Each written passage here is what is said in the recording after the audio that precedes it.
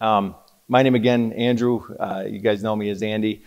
And I am the director of ministry over at Bible League International, director of U.S. ministry. I've been doing that for about 7 years. And I just want to shout out to Diane, Brenda, and Kathy for doing such a good job of repping Bible League. I wanted to give them a little round of applause. You know, they came to me and just asked, how can we help Bible League out? And so they've been keeping you informed about Bible League, so I'm not going to go on a lot about that this morning, but I just want to thank them. I also graduated this last April with a Master's of Ministry degree from Kuiper College. Yeah, thank you. Yeah, it was good. I didn't have Lauren do any of my homework, but she did proofread it. So, you know, I am happy to be finished with that. And I'm also, you guys know that I went to this church from the age of 13 to 33, and I've been at Grace for the last couple of years. And I've been the youth pastor over at Grace Church, and we've grown there. And Pastor John has spent a lot of time with me. So, you know, my name is Mr. Andy Earnshaw on the bulletin. So I'm not quite pastor yet, but John has been patient with me and helping me. So. We're gonna read from Philippians 3, verses 12 through 21 this morning. It's going to be up on the screen, but I'd recommend you open up your Bible too, because we're going to be walking through those verses verse by verse. So that's on page 1166, Philippians 3, verses 12 through 21. Before we read that, let's pray. Father, we thank you for your word. God, we thank you that it's not just some textbook, that it's not just some information that we need to know. It's not a history book. It's not for those purposes, God. You reveal a lot about your purposes. You reveal a lot about your people in that. But God, it's alive and active. It's sharper than any two-edged sword, God. It's the guide in which you call us to hold in our hands, to keep on our lips, Father. And we ask that you would help us, Lord, that we would see what you're speaking to us this morning, Father, that you would cut our hearts, Lord, that we would see what you're saying to us, Father, and that we would live this out, not just individually, but as the church, Father. We thank you in Jesus' name. Amen. So Philippians 3, verses 12 through 21. And I'm starting this kind of in the middle of a thought that Paul is in. He says, not that I've already obtained this or I'm already perfect. What he's saying there is, he hasn't already died. He hasn't been perfected yet. All right, so he hasn't been perfect. He's not there yet, but I press on to make it my own because Christ Jesus has made me his own. Brothers, I do not consider that I have made it my own, but one thing I do, forgetting what lies behind and straining forward to what lies ahead. I press on toward the goal for the prize of the upward call of God in Christ Jesus. Let those of us who are mature think this way, and if in anything you think otherwise, God will reveal that also to you. Only let us hold true to what we've already obtained. Brothers, join in imitating me and keep your eyes on those who walk according to the example you have in us. For many of whom I have often told you and now even tell you with tears walk as enemies of the cross of Christ. Their end is destruction, their God is their belly, and they glory in their shame. With minds set on earthly things, but our citizenship is in heaven, and from it we await a Savior, the Lord Jesus Christ, who will transform our lowly body to be like his glorious body by the power that enables him even to subject all things to himself. This is the word of the Lord. So we're going to look at 3 different things today, just so you can have a little mental framework here. We're going to look at why we press on, why we're pressing on. We're going to look at why. We're going to look at what, which is the goal of pressing on. And then we're going to look at how to press on. So why, what, and how. We all have different things that we're pressing on to in our life. And so rather than just going through the list of all the different things that you could be pressing on to, I just want you to close your eyes for a sec. And imagine this. Imagine that if somebody was watching your life on TV this last week and you were the main character, what would they see you pressing on towards?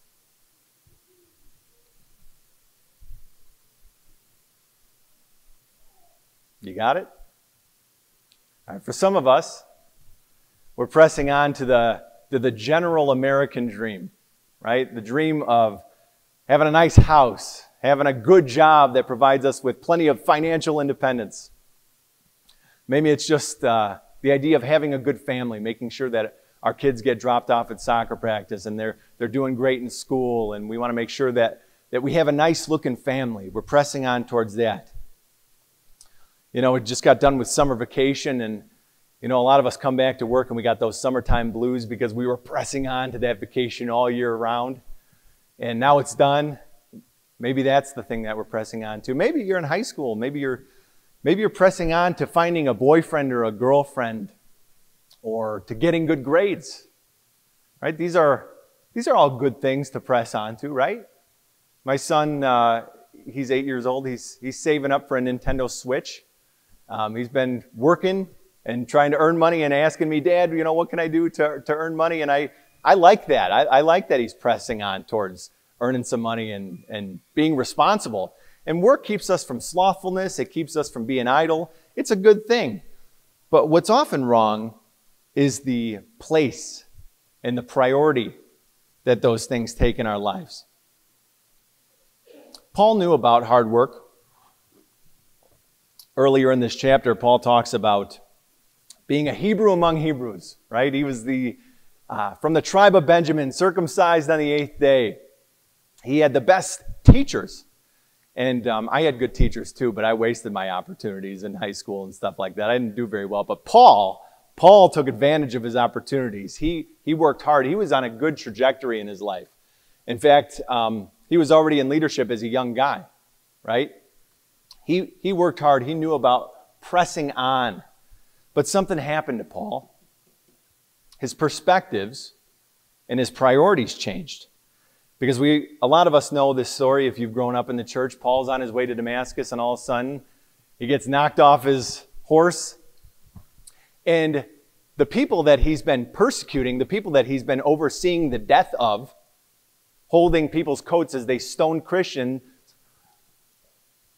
all of a sudden he meets Jesus, the one that he's been persecuting, the one that he's been stoning his followers, right? How terrifying would that be? That'd be pretty scary. All of a sudden, you think you're doing the right thing. You think you're holding down the law. And this guy comes onto the scene claiming that he's the Son of God. And you go, no, I'm not going to have this. And then you realize that after you've killed a few of his disciples, that he was who he said he was. And so Paul's probably sitting there like Isaiah going, woe is me. You know, I messed up. He's probably thinking that the earth is just going to break open and swallow him up. But what does Paul encounter in that situation? Does he encounter wrath? No, he encounters grace. He encounters love. He encounters mercy. He encounters a new life rather than judgment and rather than wrath. He had the most important realization that he could ever have is that he could never find his satisfaction in his own achievements. And Paul didn't just kick up his legs and take it easy after that, right? He could have just said, oh, I'm saved by grace. I had this realization. But what did he do? He actually went on to work probably even harder than what he was doing before. He went on to plant churches all around the area. He was always traveling. He was always getting in trouble. He was being stoned. All these things. And when he wasn't doing that, he was making tents. So he knew about hard work. And we feel that tension, don't we? Sometimes that we can never find the satisfaction that we need in our own achievements. And there's still something missing. And even Jim Carrey said in a commencement speech a while back, he says, I think everybody should get rich and famous and do everything they ever dreamed of so that they can see that it's not the answer. And if Jim Carrey can say that, we as Christians should be able to say that, right? We should know. We're never going to find the safety, security, respect, love, righteousness, enoughness in ourselves. So why do we press on? Why do we work hard? Let's look, because this is our motivation. This is why we press on. Verse 12, an important verse. I press on to make it my own because Christ Jesus has made me his own. I find these verses really comforting because I'm really not good at assembling things. If you show up to my house and you give me an IKEA box and you tell me to put that together, that's like 3 days in prison camp for me. I don't want to do it. It's like a death sentence. And I try to be there for my kids. I try to help them out with the Legos, but boy, is that just not my cup of tea. It's just not my thing. And, it's even worse when somebody's relying on you to get something done, like you're a part of the process and you need to get this part done so that they can get their part done. I used to work construction for my Uncle Norm.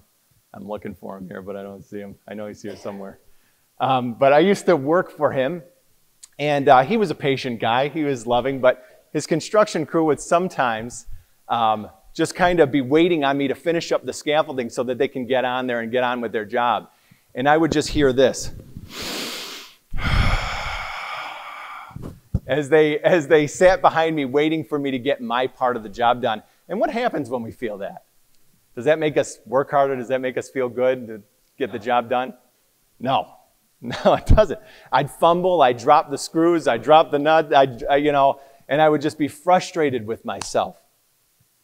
And sometimes we picture God that way, don't we? We think that we need to assemble our lives. That we need to make sure that we have everything together. That if we don't step into this, if we don't do this, the whole world's going to fall apart. If I don't get this done, the whole world's going to fall apart. Don't we feel that way? And we feel like God's getting ready just to go, enough, and slap us across the back of the head. But that's not our God. Our God is kind. Our God is loving. Our God is a father. And just like a good father sits with his child and has the blueprints to the model airplane, he's not worried that the kid's not going to finish the job. He knows. He's directing us. I got an example of this just from my personal life. I was wondering if I should say it or not, but my in-laws gifted us a grill when we first got married, and it was in a box, and we were ready to put it together, and I was sitting there going, oh man, I don't want to do this. And I'm like, you know what? I should put the grill together. I got to say that I put the grill together because I'm the man. I don't want to be any less of a man for not doing that job and saying my wife did it over the weekend. So, I go, Lauren, I don't want to put this together, but, I know I should. She goes, let's do it together. And she took the instruction manual and just directed me piece by piece what to do. And then I'd get frustrated with myself. I'd put the wrong screw in the wrong thing, and I'd go, ah. And she'd go, hey, it's all right. Just take that screw, put it back in here. And that's the picture that we have with God. God loves us. He's got the pieces. He's got the plan. And He wants us to participate in it. Just like if I were to sit down with my dad and start breaking the pieces of the model airplane, he'd go, hey, let's get you back on track here. But He loves us, and He's got it. And the cause of our anxiety a lot of times is believing that God doesn't have it, is believing that we're in the center. That is the deepest cause of our anxiety, is to think that we need to be the one that gets it together, that we need to have things go the way that we want them to go, rather than trusting in God, rather than trusting that God is going to carry out what He's going to carry out in our lives. And so our fears go to faith as we realize this. Our motives go from fear to faith. Because if Christ made me His own, I can step into the things I fear the most. Jesus is working out everything for our good. You look at Romans 8, verses 28. God works out all things for the good of those He's called according to His purpose, and to conform us into the likeness of Christ. And really, if we realize that, we can let go of our cares and concerns. Right? Just like we talked about this morning. Rather than getting worried, rather than getting frustrated, we go to God in prayer. We trust Him. And really, relationship with God is the only thing that really makes a difference in our lives. And if we realize that this world is vapor, but eternity is everything, we can trust in God. We can know that we can step out. We can talk to a non-believer. We can tell somebody about Jesus without fear of rejection. We can disciple people without worrying that we're going to get it wrong. Right? We can step into the things that fear the most. The fact that I'm here, you guys know me. Why am I here right now? I'm a goofball that was, barely made it through school. And I can go, oh boy, I'm getting up at First Church this morning. I'm really nervous. But God goes, I've called you. I've called you. You can step into this. And so that is the relationship that we're seeing here.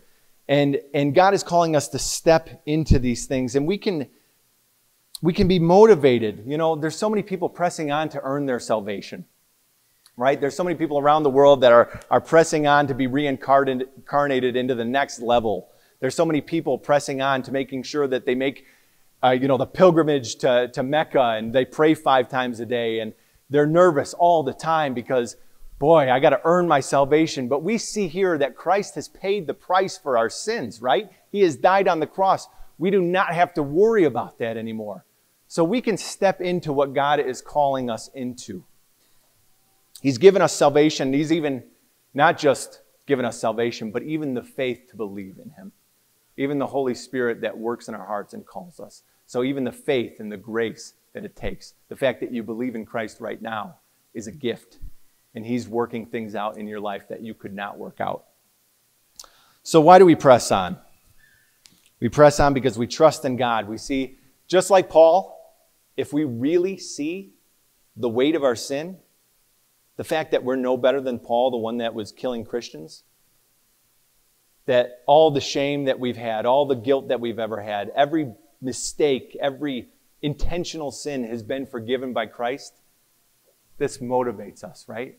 We go, God, thank you. Thank you for loving us. Thank you for being so kind to us. But it starts with repentance and confession. And I just want to invite you, I never want to assume that I'm just talking to a bunch of Christians, because I was one of the people that was sitting in here for 2 years going, I don't believe this stuff.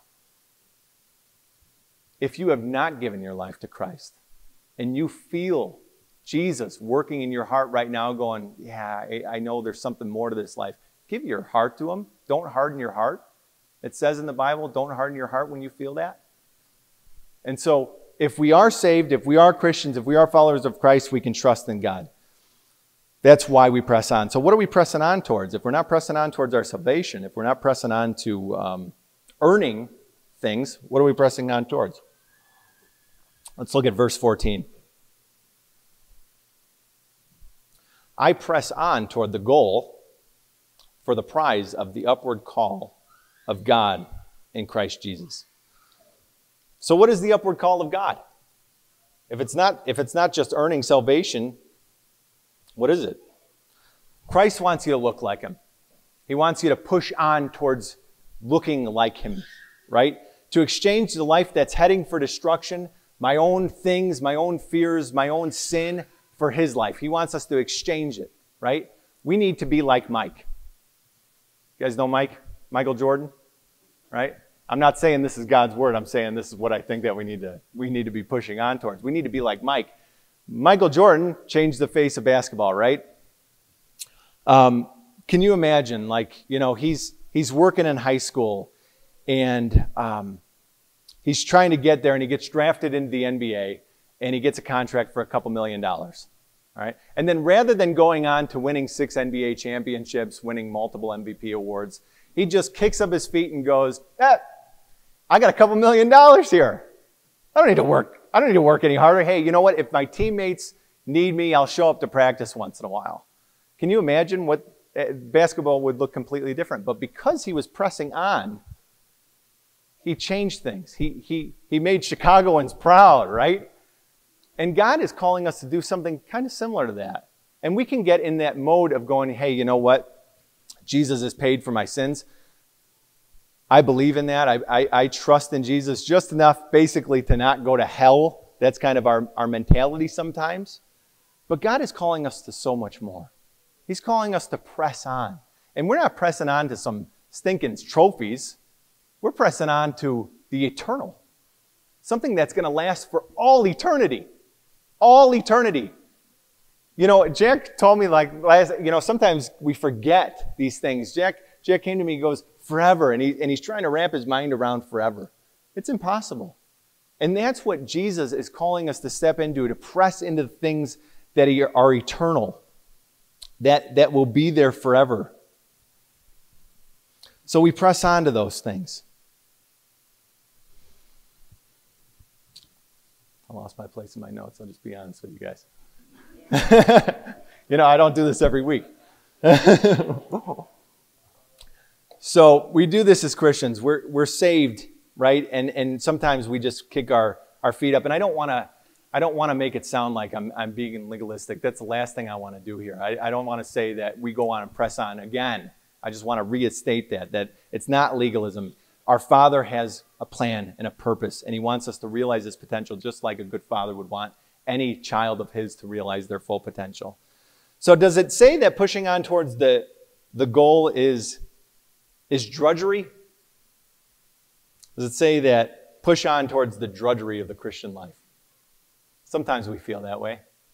It doesn't say that. It says it's a prize. Push on towards the prize. I want to show you 4 ways that it's a prize. First off, the eternal thing, right? We're pressing on to something more than trophies. We're pressing on to something more than what's fleeting, our finances, our cars, our homes. We're pushing on to being transformed into the image of Christ.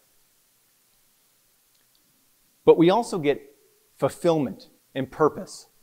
Before, when I was just living my own way, when I was just doing my thing, I was miserable. You know, when I would push God away and go, God, I don't need your way. I'm just going to do things my own way. That only got me depression, anxiety, impulsive suicidal thoughts.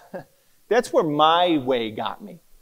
But God is calling us to a better way, a life filled with purpose and with fulfillment, one that you can look back on and say, I'm satisfied. I thank you, Jesus, for using my life.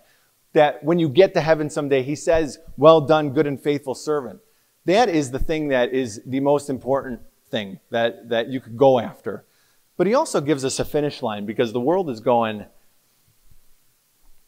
imagine it this way. The world is like a big track, right? And there's a bunch of finish lines all over the place. And you got one person over there going, come on, come over here.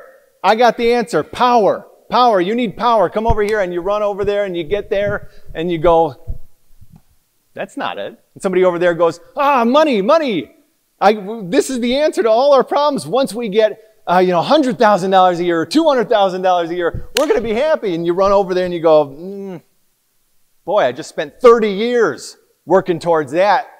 That's not the answer.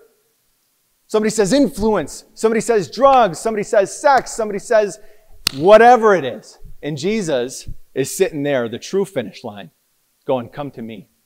You'll find your satisfaction here. And as we push on towards that goal, we start to transform. We start to conform into His image.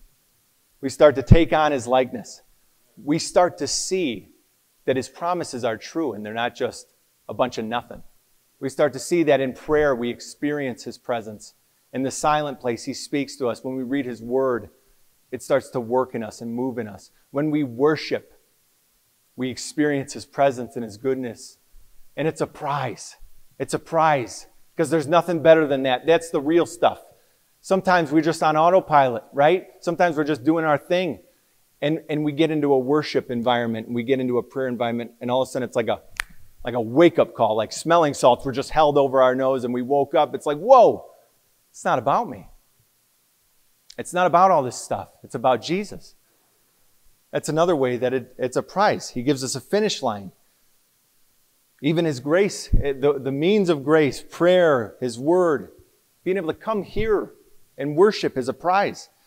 Now, that's not to say it's not hard, right? The upward call of Christ is also the way of the cross. And just like Michael Jordan had to work hard, we need to work hard. The way of the cross is hard. Sometimes it looks like crucifixion. Sometimes it looks like being rejected by the world. Sometimes it looks like standing for truth when nobody else is standing for truth. Students, sometimes it's going to be really hard for you guys. Because even in a Christian school, the one that's being praised in school is the one that's going, oh man, you'll never believe what I did this last weekend. You'll never believe this girl I got with, or this guy, I hooked up with this guy, and everybody's going, yeah, that's cool, right? Nobody that's going, I'm following after Jesus. Nobody lifts up that person, even in Christian schools. And so this is a hard thing, and this is feeling like the cross sometimes, but as you step into that, as you step into the way of the cross, you start to see the price that Jesus paid for you, that Jesus nailed to a tree could still say, forgive them. Right? And the fact that Jesus died for your sins Sometimes you have to die to what your expectations are. Sometimes you can't hold on to those resentments because you see the sin in your life and you go, I've been forgiven of that sin. I got to let go of that thing. You got to let go of that bitterness because you see Jesus and what he's done for you. And you may say sometimes, I talked about the peace and the joy and the love that we experience as we pursue Christ. And maybe you're saying, I haven't experienced that. That's not been my experience. I've been a Christian all my life, and I've been really going through it these last 3 years. I've had a chronic illness that has plagued me every single day, and I'm just holding on. Maybe you've had a parent die, or a spouse die, or a son or daughter die. Maybe your children are far away from the Lord, and you're going, what is the deal, God? Come on. Sometimes it feels like that. Sometimes it feels like you're really going through it. Paul talked about that. Paul understood that when he was writing. Remember Paul, right? He's on this upward trajectory. Man, his career is looking bright. He's probably going to be honored. He's going to be invited to the best houses. He's going to have the best food. People are going to take care of him. Where did he write this letter? Prison. He wrote it in prison. Paul knew all about suffering. He knew what it was like to give up things. He knew what it was like to go through it. And even still, I wish we could read the whole chapter and go through the whole Philippians 3 today, but we don't have time. But he says, I count all that stuff as rubbish. I count all my own righteousness, all the stuff I had before as rubbish for the sake of knowing Christ Jesus my Lord. Now, does that sound like some floaty, abstract, we have some relationship with God? Or does that sound like some solid stuff that's going to get you through pain, that's going to get you through suffering? Paul had this relationship, and it's not just Paul that has this relationship. We can have this relationship. Sometimes, it's just about being towed by a tow rope. Sometimes God's just got us hooked up to a tow rope, and he's going, please don't drive off the road back there. I'm trying to move you towards the finish line. We struggle, and I think it's encouraging to see the older saints that have come for years and that continue to praise God and continue to talk about the goodness of God, even in their struggles, even in their pain, because it shows us that it's true. And this is what distinguishes mature believers from the immature believers. Paul says in verse 15, look at verse 15 with me. Let those of us who are mature think this way. So how does he describe mature believers? Paul knows that mature believers see the difference between good and evil, right? And sometimes it's easy as you grow in your sanctification, as you grow as a believer, to go, man, look at this world. Ugh. Sinful, dark. This world's going to hell in a handbasket. Good thing I'm not part of this world and I'm over here. But I want us to notice real quick, and this doesn't have much to do with the main text, but it's just a note here. Paul says, let those of us who are mature think this way. He doesn't say, let those of us who are mature think the way that I think, and here's the 3 paragraphs of the reason why I think you should think this way. He says, no, I trust those people to God. If you don't believe the way that I believe, God will reveal that to you. And I want to make us a note here because I was part of this church for years, and it's really easy to get discouraged by the world. But trust in God. Mature believers trust in God that he's going to work things out, right? That you don't need to explain everything, that you don't need to convince or persuade everybody to exactly the way that you think. You may be mature in your faith, but Paul says God will work in that situation. Stick to the truth. Hold on to it. Realize that God may use you in someone's life, but you don't always need to just express your opinion in that. So we see the why, we see the what, which is the upward call. How do we do this? How do we do this? We're looking at 3 ways from verses 13 and 17. I'm going to be jumping around the text a little bit here. Look at verse 13 with me. Brothers, I do not consider that I have made it my own, but one thing I do, forgetting what lies behind and straining forward to what lies ahead. Has anybody here ever seen Napoleon Dynamite? You guys know that movie? There's a movie called Napoleon Dynamite. there's this character named Uncle Rico who is got this big stash, and he's got this bowl cut, and he's trapped in 1982. All right? And he continues to think over and over again, boy, if my coach would have just put me in state and that final game, I'd be rich and famous. I'd have everything I'd ever need. But because he didn't do that, look at me now, right? And he just continues to make these videos of himself throwing a football in a field. He just keeps on reliving this past over and over again. And we can be like Uncle Rico sometimes, can't we? We may think, man, I felt God was calling me at one time to be a missionary, and I rejected that call. God was calling me to pastor, and I just didn't do it. Or maybe worse, you could say, you know what? I sinned so bad. I just messed up so bad, I am not qualified. But again, we can look at what Paul says here, right? Paul says, the executor of Christians, the murderer, says that he gets to forget what lies in the past and strain on towards what lies ahead. How much more can we, right? Sometimes we need to forget the past. Sometimes we need to let go, right? The famous thing, let go and let God. Right? And sometimes it's the opposite. Sometimes we're resting on our laurels. You know, sometimes we look back at a mission trip that we did when we were 18 years old and we went, oh, that's good. I went to that. I did that.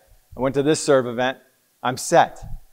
But Paul is saying, hey, whether it's good or bad, forget what lies behind you. Keep straining towards the goal. Keep pressing on towards the goal.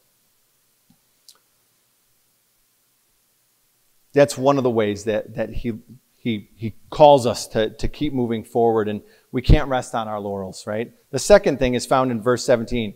Paul says, imitate me. He says in another chapter, imitate me as I imitate Christ. But this says, brothers, join in imitating me and keep your eyes on those who walk according to the example you have in us. You know, you ever read Paul and think, boy, this guy's arrogant. You ever think that?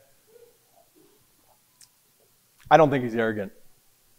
But, you know, if somebody said, if I came up to you this morning and said, hey, you know what, imitate me, just imitate me, your life will go better. Paul's not saying that way. Before I was at Bible League, a lot of you guys know I was the director of sales at Four Seasons, working for Ryan Brynsma. And I was like 25, and I didn't know what I was doing, but I was good at sales. And I'd write all these sales scripts out and all these things to say over the phone to lock in a sale, right? And when somebody would come in and I had to train them up, I would just basically hand them a pile of scripts and say, read these things over the phone and close the sale. And people would be like, really, this is it? And they would start talking and they would sound robotic and it just would not work for them. And that's how we see the Word a lot of times, right? The Word is our guide. The Word is our standard. That is essential to the Christian life. But sometimes we need to see it embodied. And it wasn't until I started going, here, walk with me as I walk through this. I'm going to show you how to overcome these objections. I'm going to show you how to work through this thing. And people start to understand as they see it modeled. And we need Christians in our life that are modeling, that are actually embodying the Word of God in this life. And that's incredibly important. And I want to talk to you guys here. You guys are looking for a pastor. Right? We need leadership. We need pastors. We need these things.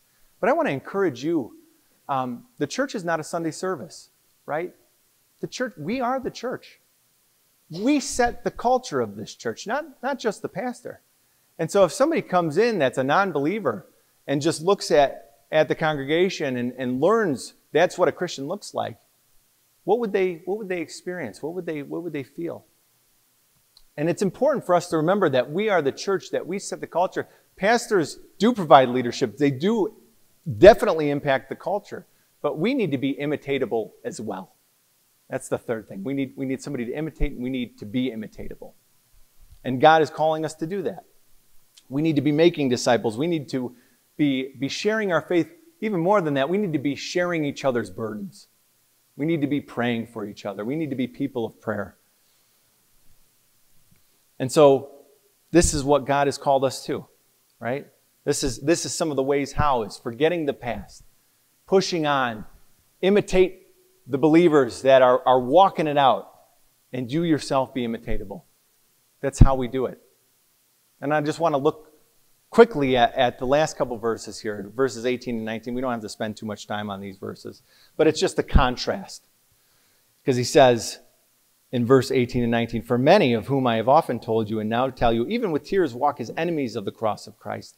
Their end is destruction, their God is their belly, and they glory in their shame with minds set on earthly things." We all know what this looks like, right? Their God is their belly. It means going after every single impulse that we ever have, right?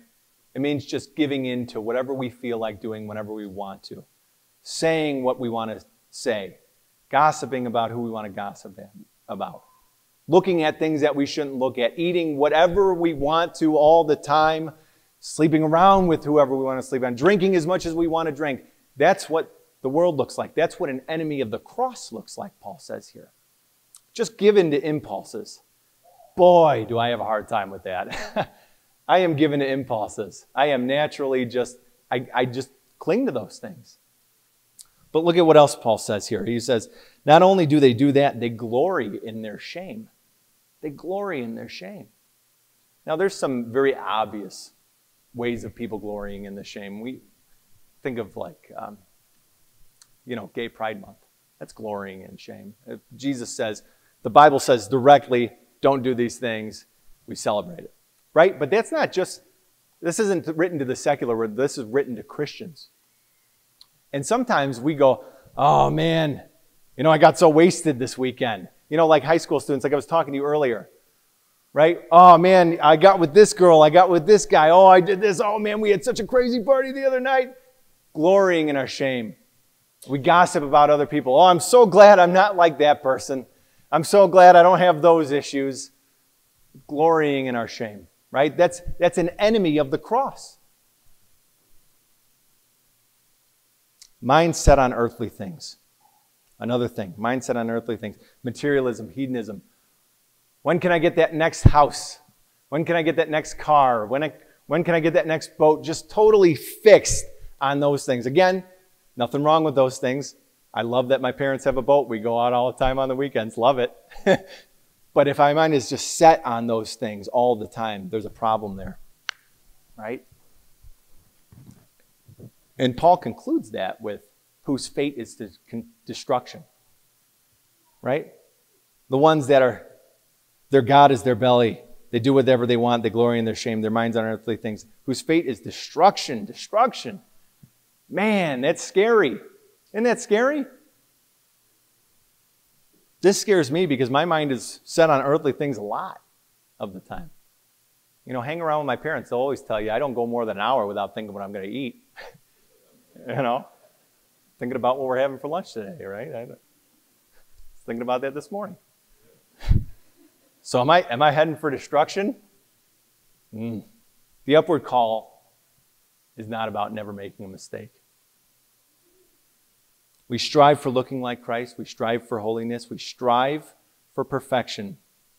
But we can take a note here. Paul says twice, the guy that wrote a major part of the New Testament, he says twice, hey, I'm not perfect yet. I haven't reached it yet. I'm not perfect yet. If Paul can say that, then we can say that. He can say, imitate me. He can say, I push on towards the prize. He can say, I count it all as rubbish for the sake of knowing Christ Jesus my Lord. And we can say that same thing, and we can realize that it's not about perfection. It's about progress. It's about pushing on. It's about pressing on. It's about relying on the Holy Spirit. It's about having faith in God as the Lord of your life, having faith in Jesus. It's not about never making a mistake. It's about trusting in God. God, the loving Father who's there for you. Christ, who sometimes has to take you over his shoulders and carry you across that finish line just because you don't have it in you. That's what he's calling us to here. Press on to who you really are. The final verse, verse 20. Who are you? Are you a Northeast Illinois, Northwest Indiana, upper middle class, Dutch, Hispanic, African American citizen of the United States? No. What does it say? Your citizenship is in heaven. Let's remember that this is who we are. We are not citizens of America. We are sons and daughters of the Most High King, the one who has saved us from this destruction, the one who sits on the throne with angels worshiping him for all eternity, going, holy, holy, holy is the Lord God Almighty, who was and who is to come. That's the King that we worship. That's our Father. That is who we are. That is our identity. That is who God is calling us to step into, to rule and to reign with Christ Jesus someday. Wow. And we can start that here on earth. We can press into these goals here and now. We can pray, God, bring the kingdom of heaven to this earth. Let me be of impact. Let me be of influence. Let me not just waste my life. Let me live for you, my King, and lay it all down before you. That's what Christ is calling us into. So let's remember that this is the King that we serve. And someday there's going to be no more tears. There's going to be no more anxiety. There's going to be no more pain.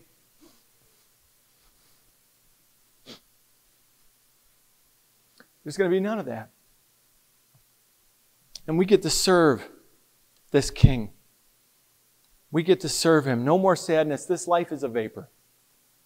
We got all of eternity to look forward to spending with Christ. So keep pushing towards the goal. And let's put this King first in our life. Father, we thank you, God. We thank you for your goodness. We thank you for your mercy. We thank you for your love, your compassion. We thank you that you, God, when we make a mistake, you don't just send us off to destruction, but Lord, that you're with us like a good father, that you love us, God, that you have the plans, that you have our purpose, God. We can't see it. We see through a glass dimly, but Lord, you see the whole thing. So Lord, we ask that you'd help us to walk with you, Father, realizing that you have us, and even the fact that we believe is by grace and grace alone. We thank you in Jesus' name. Amen.